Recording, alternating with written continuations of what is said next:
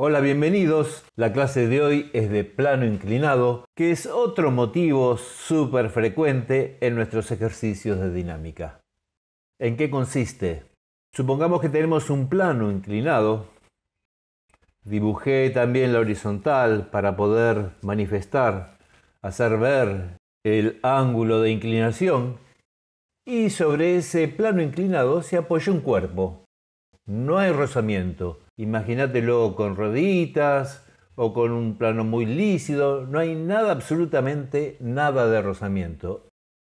Entonces, este cuerpo obviamente va a acelerar hacia abajo, con una aceleración que es paralela al plano. Bien, ¿en qué consiste el ejercicio? Supongamos que damos como dato el ángulo de inclinación y la masa del cuerpo y pedimos encontrar la aceleración del cuerpo. Como todos los ejercicios de dinámica, es obligatorio arrancar con un diagrama de cuerpo libre, en el cual nos preguntamos cuáles son las fuerzas que actúan sobre el cuerpo. Obviamente está su peso. Acá, como se trata de un cuerpo único, no hace falta ponerle subíndice. Y la fuerza que le hace el plano, que yo lo llamé A, porque el cuerpo está apoyado.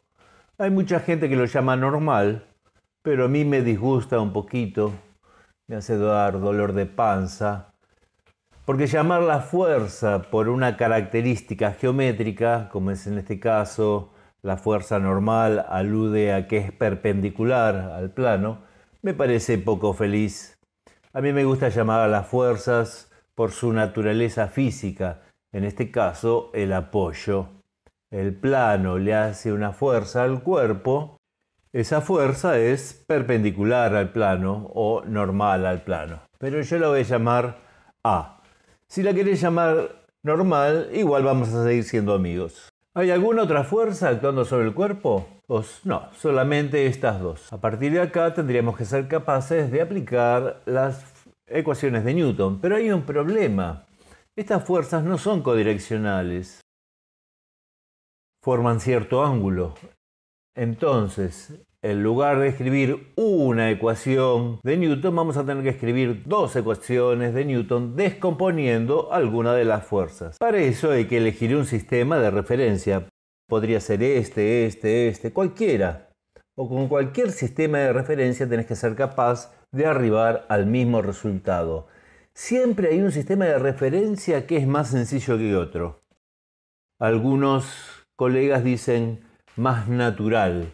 Eso, con la experiencia, sabrás elegir el sistema de referencia más sencillo o más natural. Te doy una pista. En general, se elige un sistema de referencia tal que uno de los ejes coincide con la dirección de la aceleración. Y ese es el que vamos a elegir, que además es el más sencillo. Entonces, repitamos el diagrama de cuerpo libre mostrando el sistema de referencia y descomponiendo aquellas fuerzas que no coinciden con la dirección de los ejes del sistema de referencia. En este caso, la fuerza peso. Va a haber que descomponerla en sus dos componentes o proyecciones en cada uno de los ejes. Y así aparecen P sub i y P sub x. Haciendo esa descomposición, fíjate que vuelve a aparecer alfa, el ángulo de inclinación del plano. A veces no es fácil reconocer la presencia de alfa, sobre todo si en tu esquema haces un ángulo de inclinación cercano a los 45 grados.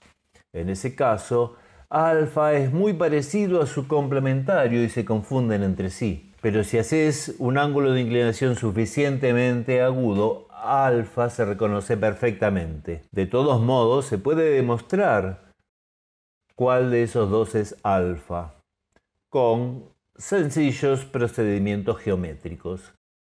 Bien, ubicado alfa, tenés ahí un triangulito rectángulo que te va a ayudar a encontrar expresiones para P sub x y P sub i. ¿Cuál era el problema? Nos daban la masa como dato. Dándonos la masa como dato, el peso también es dato. Pero P sub X y P sub Y, que son los que ahora nos van a importar para escribir las ecuaciones, no. Entonces, con la ayuda de alfa podemos encontrar fácilmente que el peso en Y es igual al peso por el coseno de alfa y el peso en X es igual al peso por el seno de alfa. Ahora sí, podemos ir a Newton. En lugar de tener una sola ecuación de Newton, vamos a tener dos, una para cada eje.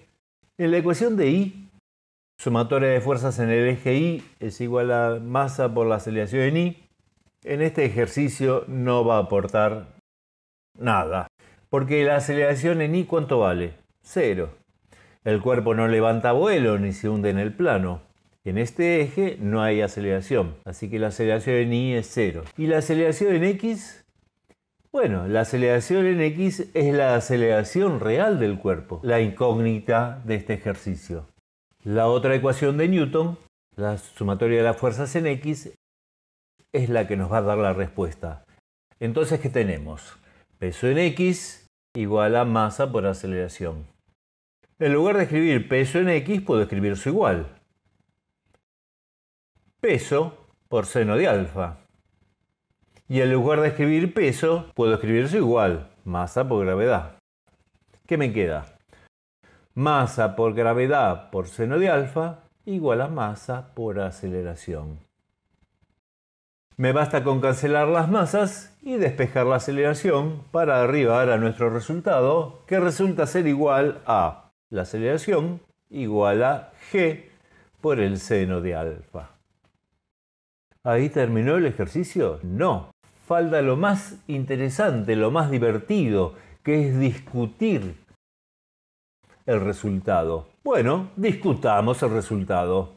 La primera pregunta, ¿cuál era? La primera pregunta siempre tiene que ser, ¿tiene las unidades que debería tener? Y veamos. La aceleración resulta igual a g por el seno de alfa. El seno, como todas las funciones trigonométricas, es adimensional. De modo que la aceleración va a tener las unidades de g, que es una aceleración. Así que se medida en metros sobre segundo al cuadrado, por ejemplo, que es lo correcto, nos deja más tranquilos. Ahora vamos con las preguntas de interpretación física. Lo primero que a mí me sorprende es que no dependa de la masa. O sea, cualquier cuerpo sobre un plano inclinado sin rozamiento, independientemente de su masa, va a tener la misma aceleración.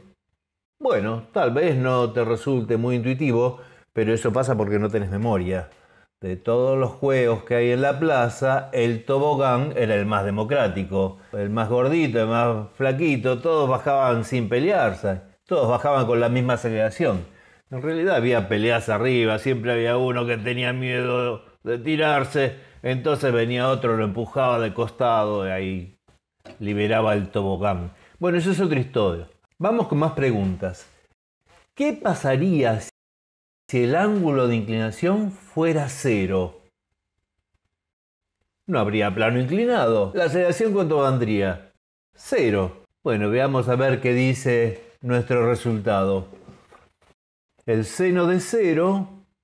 ¿Cuánto vale el seno de 0? Me olvidé, poner la calculadora, por favor. El seno de 0 vale 0. ¿Por qué? 0. Otra. ¿Qué pasaría si el ángulo de inclinación fuese 90 grados?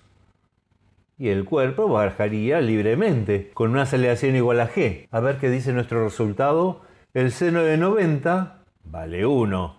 ¿Por g? G.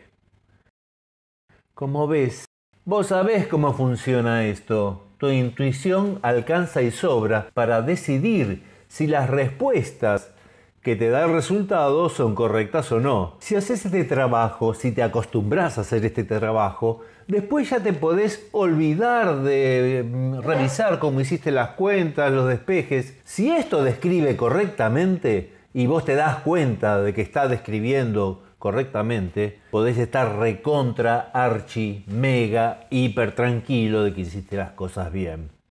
Como te cuento, las preguntas que vos podés hacerte en estos sistemas altamente intuitivos va en tu experiencia.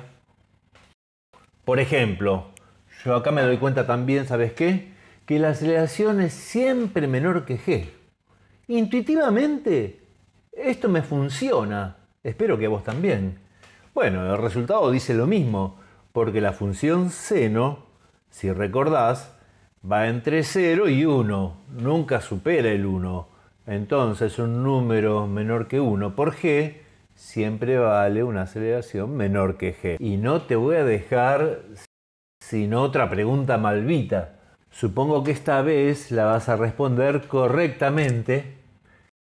Y la pregunta es, ¿este cuerpo, apoyado en un plano inclinado sin rozamiento, podría estar subiendo sin que nadie lo empuje, nadie lo nada?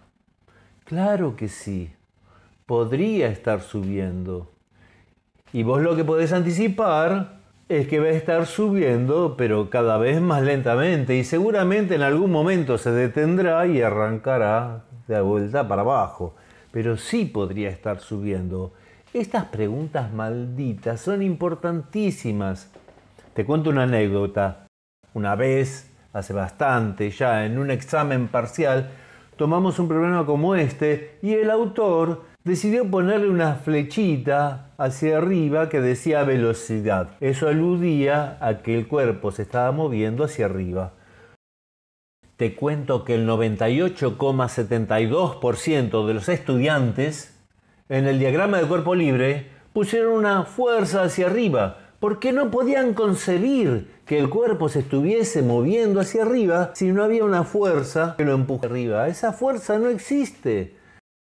A menos que lo diga el enunciado, no era el caso. No podían concebir que se moviera hacia arriba si no hubiera algo bien empujando. Obviamente ese gran porcentaje de estudiantes palmó, porque cometieron el error más asiduo de la dinámica, que es inventar fuerzas que no existen. Bueno, por suerte a vos no te va a pasar. Y con esto terminamos la clase de hoy y nos vemos en el próximo video. Muchas gracias.